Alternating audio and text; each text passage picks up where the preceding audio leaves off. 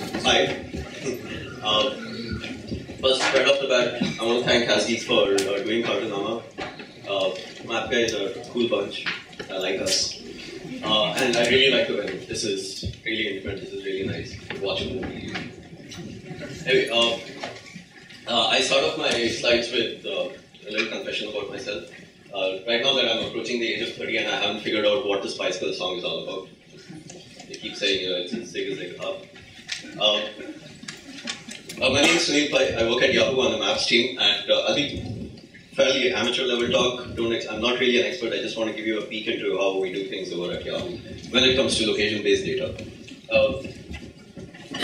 I think at Yahoo, it turns out to be a competitive advantage the more data you have, especially when it comes to stuff for like content, so theaters and pizza places and driving rental businesses. So that sort of thing is important for us. And there's a fair amount of investment going in that direction now onto the Maps platform. And we'll talk about it. First, before I... was this off? No. Sorry. Before I jump into this, how many here are consider themselves fully well-versed with map technologies? Like, have any of you ever used Google Maps API and built something on a web page? Okay, cool. That's a fair amount. Okay, have you ever contributed anything back to OpenStreetMap? Not bad. Okay, I don't have to do a lot of talking then. The problem with map data in general is that it's highly unstructured and incomplete. The problem is that it is a moving data set. Probably not as often as web pages change, but it is a moving data set and the person with the most data at the end of it wins. And while it might sound like a technological problem to some, it sounds like a big data problem, Google actually got this right. They spent a whole lot of human manpower on actually accumulating data for their data set. And that is what is carrying them through a lot of interesting news articles in the past couple of days. So the problem is, of course, that in real life, for example, something as simple as addresses aren't trivial. For example, address standards in Tokyo, they start with the name of the city, move backwards towards, the house number, road number, and so on and so forth. In Bangalore, we use a landmark-based system where we're like, you take the right at the Bata, and no, seriously, right? That's how we give addresses to people. We don't tell people come to 4th Cross 5th Main. That would work in New York, where you know where the roads are and all that. Here you say, okay, listen, you go down 80 feet road, you see Bata, you take a right there, head down, there's one little temple, take a left, second house is mine. This is how addresses work in India. Frankly, I don't know how the postman does it because I don't see an army of them asking people on the road, sir, where is the...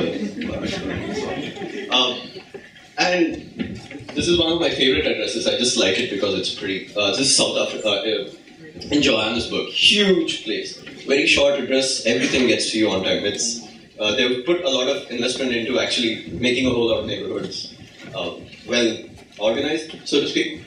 This is the same thing with New York, of course. You can figure out the grid and you know exactly where you are. You can't really get lost in the city. Unless you're on an iPhone.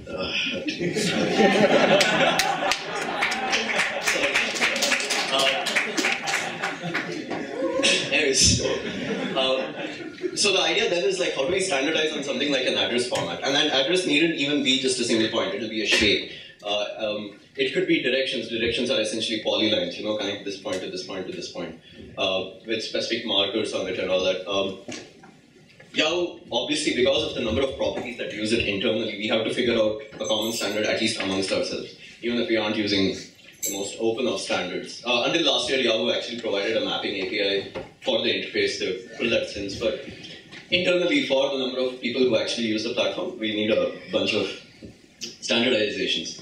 We share a bunch of them at these links. You can grab it off SlideShare or you can write it down right now. But I'll be giving you a couple of demos with this in a bit. We have public-facing APIs for actually resolving words into locations and figuring out, like the word Delhi will resolve to, well, hopefully New Delhi. Fun fact, there are about 10 Delhis in the world. There's one in East Timor, there's one in Michigan. Anyway. So yeah, these are a bunch of open APIs, and /geo is basically where we keep most of the work. Fire Eagle is actually, it's one of those unsung heroes along with YQL and all that. I'm a big cheerleader for the company. Just to give you an idea of the kind of properties that do use mapping technologies at Yahoo. I have screenshots for the few, but I just want to give it out that this is essentially a couple of hundred people at least needing to decide on a common format and having a consistent way of doing it across the company, so it doesn't look like we are using 5 different time providers, for example. We also we get most of our data from Nokia, if any of you knew this. So we partner with Nokia. It's a strange relationship. We partner with Nokia. Nokia partners with Microsoft. Microsoft is working with OSM, and there are little cars with cameras going down the trees, down the roads in a lot of countries. It's fascinating for me. This ecosystem now is getting to a place where we will start sharing data fully soon enough. Fingers crossed. So yeah, a couple of screenshots just to quickly go through it. This is on the web analytics page inside Yahoo. This is for Yahoo Careers. On the standard Yahoo Careers page, you can choose a location and find a job that interests you. Flickr has a pretty nice, very clean implementation of photos taken around the place. You can type a tag and so on and so forth. Hot Jobs has a find jobs around this area kind of interface. We have a little mapping thing for that. This is Yahoo Locals, like businesses, you suppose you type Domino's in Yahoo and it tells you, okay, there are about 3 Domino's near you. Here are the phone numbers. This is where it is. And a good sense of this is you can figure out how long your pizza is going to take before it comes back. It's useful for this is just to show that we, specifically because of the number of locales, this is Japan Maps implementation. They're actually migrating to something newer now, just as a locale change and so on. But this is where you would talk about while you're writing your code, how will you figure out how to show an address when you're in the Hong Kong Intel or in the India Intel or the US Intel. Moving on, Yahoo Real Estate, simple enough. This is for analytics. We have an internal dashboard that uses a fair bit of mapping and heat maps. Previously, everything was markers, I suppose. There's a trip planner thing. San Francisco, find me the cheapest tickets to get there and where would I stay if I get there. And this is upcoming for events. So you'd have a HasGeek event here and you would say, okay, come here. I actually wanted to talk a bit about the technology stack that runs all these things. Stupid me, I didn't actually do too much work on it. Without revealing too much, there's a ton of Java in there. There's some C++. Our front end layer is purely JavaScript. We bet on the web. We like YQL a lot. Yahoo Query Language, please tell me there's one person in this crowd who... yeah, okay, YQL. I will show you. YQL is the best. Right? Just so we're clear, I'm also wearing a t-shirt from a dead software company from a dead JavaScript library. So, anyway, so there's a ton of Java, there's a lot of JavaScript. We do most of our requests across properties, cross domains, so we use JSON-P format. It's pretty heavily documented inside Yahoo, what you can do, how you can build your own maps. So essentially I started in December and I was committing code about 3 or 4 days later. There's pretty wide wealth of documentation when it comes to this. Quickly, I'm going to move on to some public-facing APIs on YQL. 4 quick tricks. These are all. There are many more functions that I would encourage you to have a look at. This is free to use. If you need to run a successful business on it, contact Yahoo and whatever. But it's pretty cool. I want to show you this. One is quickly you can scan a bit of text and extract places from it. For example, from the hit 1980-something song Aruba, Jamaica, Ooh, I Want to Take You. You would call select star from geo.placemaker, which would be the placemaker API. I want to quickly show you what it looks like. I should just drag the whole window. Let me do that in a second. But yeah, so you say, select start from, and it returns you a nice little This is in JSON-P, of course, so you don't have to worry about setting up a proxy or anything. Open it up, and it's found, let's see, it's found Aruba, and it's found Jamaica. And it gives you, when I was talking about standardization across Yahoo, every point, every physical feature, every square shape has a OID, we call it a where on earth ID, and you can use this uniquely across Yahoo properties. So for example, you can save this and say, okay, give me data regarding OID, so on and so. You can also resolve, of course, Aruba and so on. But anyway, so that's the first trick. Scan a bunch of text and find out what location-based stuff is in it. You could scan an email and possibly, if you say, will you meet me at Take 5 Lounge at 8 o'clock for the Cartonama drink up, it could probably parse that to a thing and render a map as a use case. Okay, second trick. Get actual details about a place. This is actually the Delhi example that I was talking about. The idea is that you are given text, you'll say, okay, I live in Bangalore, or I live in Koramangala, or wherever it is. My simple demo is, of course, Delhi. Figures out what all Delhis are there. I'm just choosing name and country because otherwise it throws back a ton of data about you about every Delhi that it finds in the whole world. You can, so for example, number one list is obviously Delhi. There's one in the US, there's in East Timor, there's in Canada. There are a whole bunch of Delhis. All with, you can select, instead of selecting just name and country, like I've done. So YQL is essentially SQL for the web, just to give you an analogy, just if you're trying to figure this out. Get to a place where you can actually get information regarding a place if you want to resolve it. Third trick. Super simple, reverse geocoding, find what is at a particular place, pass it a lat, pass it along, and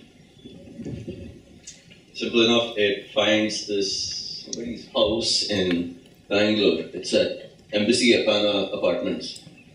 So if you're in the audience, I didn't know. Anyway, so a few things that you can notice just to, for details, it gives an entire, it passes you back lat long. We have a quality score, which means a bunch of different things. So how closely it is matching your thing. There should be a bounding box somewhere. Or I suppose you have to call it. It'll give you a bounding box. It'll give you a little rectangle into which the area fits. So for example, if you pick San Francisco, you pick the city of San Francisco, excluding the airport, I guess. And so on. So that's trick number 3, reverse geocoding. Finally, is because we hold a vast database of, vaguely structured data based on whatever country and so on, so forth. And you want to actually get a whole bunch of geographical data regarding a particular place. What state it belongs to, what country it belongs to, what area it is. This is a complex YQL query, it's one query inside the other.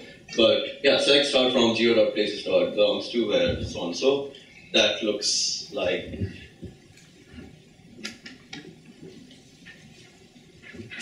this. Lat longs, it says that it belongs to the time zone is Asia, Calcutta. It gives a little bounding box, and so on and so forth. So, if you want to get geographical information regarding a particular place, so that's one thing. There's a lot more that you can do with this. You can just say show tables in the YQL console. It gives you a whole bunch of APIs that you can happily call. I mean, even Flickr has a places API, so you can say around this lat long or around the city of San Francisco, give me all the photos in the last 3 days with an interesting score of about 6, 7. It's pretty cool. Check this out. So, this is what Yahoo exposes to the public as APIs. The nature of this data is a little iffy. Like I said, we do license the data out from Nokia, but we do create our own user experience on top of it and augment it with stuff from locals and photos and everything else. So as a side note, I actually want to go into user experience. I'm really excited about Google Glasses. I mean, I love my phone, don't get me wrong, it's great, touchscreens are great and so on. But I really like Star Trek. In essence, that's the base inspiration for a whole bunch of ideas by a number of people, Star Trek. Eventually, we're going to get to a holodeck-styled paradigm. You will actually be able to visualize environments which are not at your current place. Now, whether it happens with glasses or a holodeck, which would look suspiciously like this, or anything. Right now, we are at a level where we have the web. We have native apps on mobile, and we have desktops. Three major consumers for consumers. Then there's a whole bunch of startups that are actually using this data for a number of other reasons. For example, supply chain management. I'm sure Flipkart has great maps. I'm sure Myntra is putting effort into shortening the amount of time it takes for a package to go from one place to another. So directions is another place where, not just as a UX perspective, but from a data perspective itself, I think we can get a lot stronger and reach a lot more people. I'm going to quickly finish our wrap up. Done. I'll take any questions. Sure. There's an extra mic there, you can use it.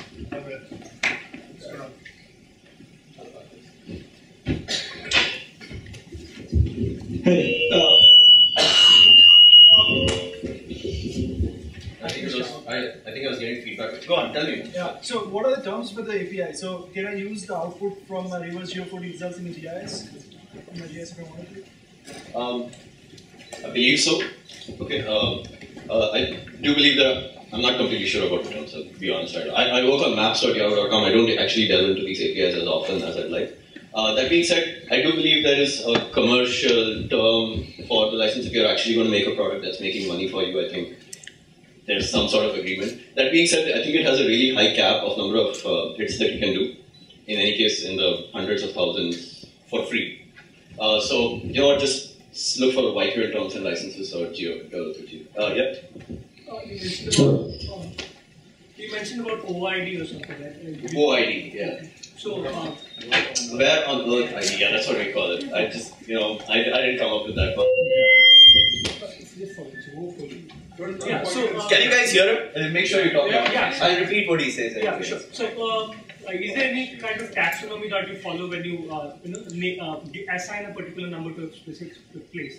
For example, Bangalore has a number or something, right? So, Koramangala within Bangalore, is it like some more digits appended to that? Oh, not to the ID itself. No, it's not a string. It's a number in itself. And there are even and voids aren't even something that change. Like for example, if we point to a place and say that, as an example. Okay, Michael Palya is a little area in Bangalore, right? It's a road, I see the sign, and there's a hero hurley, a roader. Let's say that's given an ID of X. Now let's say that somebody bulldozes through the thing and builds a giant hospital there. We still have to keep the old OID alive. We actually mark it as historical and gone.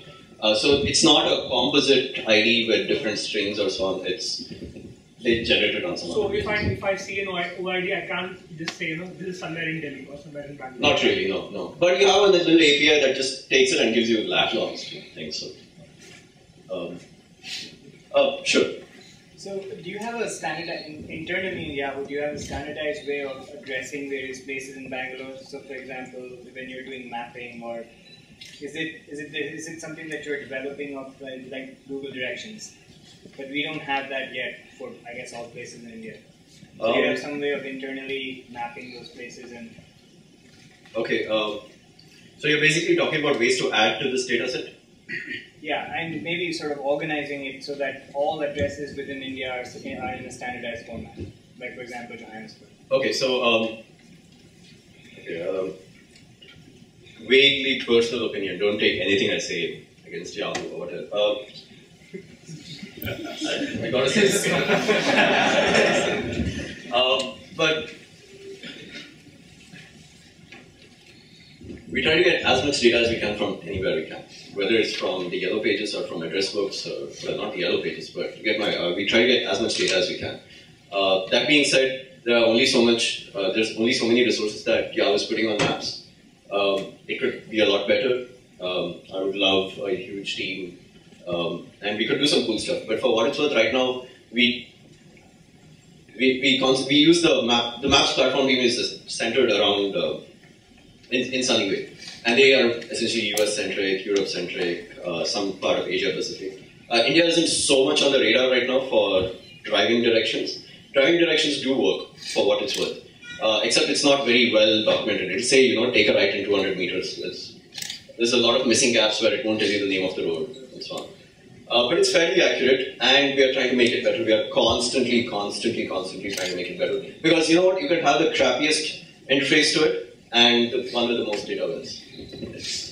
That's why like I want OSM to win, because once OSM wins, everybody will move in that direction. Cool. So, I'm a big fan of Yahoo GeoPlanet, and not only use that product.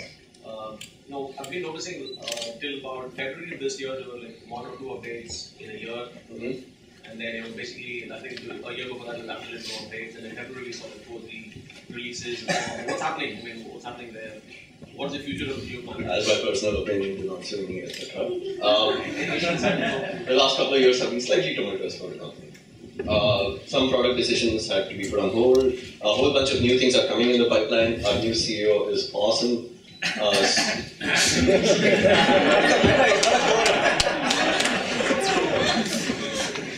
Big fan, just so we're clear. Yeah, big fan of Ismail. So, especially when it comes to Geo, we're realizing that it is a competitive advantage and we do want to resources, and things will get a lot better for what it's worth. Is there somebody that you talked to at Yahoo regarding your problems? Yes, we sent a lot of messages. Okay, why didn't you send it to me and there'd be another address that does So, please, actually, seriously, get in touch with me and I'll see what I can find out for you. Cool. One last question. Last question, yeah. Do you have country-specific data modeling? See, the address is whatever you have mentioned, like Tokyo, then Johannesburg, the 219, So, like that, you have separate modeling. See, when you send a query. Oh, absolutely. You're talking about the data varying from intel to intel? Like. The structure of the data. For example, in India, we have got different levels of information, like political information. Yeah, so without going into too many details about the standard inside Yahoo, a lot of it is very simple, like line 1, line 2, line 3, line 4. And then we try to extract a bunch of geographical markers from the address. So, second main, fifth cross, so on and so forth. And it is definitely tuned for per country. Like there is an intel switch that we will pass into our API call and get data in a particular format. Yeah, so the answer is yes. Yeah, so when you send that query, for example, Delhi. So that's cool. That works on arbitrary strings. No, that's okay. But the levels of information, will it be different if I send different queries? So that information was taken something from Geo to this. Oh, sure, yeah, absolutely. You could find out so you want to see like at a state level this thing, what data is available for a given. For example, a city in India and a city in Germany could be completely different. Because of the hierarchy and lots of minute level information in India. Right. So do you have that specific coding or modeling of data? Sure, yeah, to some extent, yes. Like I said, for an intel specific thing, when you know that you're searching inside a particular country, the data format that comes back is vaguely different in a couple of places. For example, the Tokyo thing is a great example. Line 1, line 2, line 3, line 4 is in the opposite order. It's up to the consumer of the API to decide how to deal with it. That's how we are dealing with ours. Like we have separate templating, separate presentation for uk.maps.yahoo.com versus maps.yahoo.com, which would be the US version. So, oh, yeah. Anyway. Oh, thank you.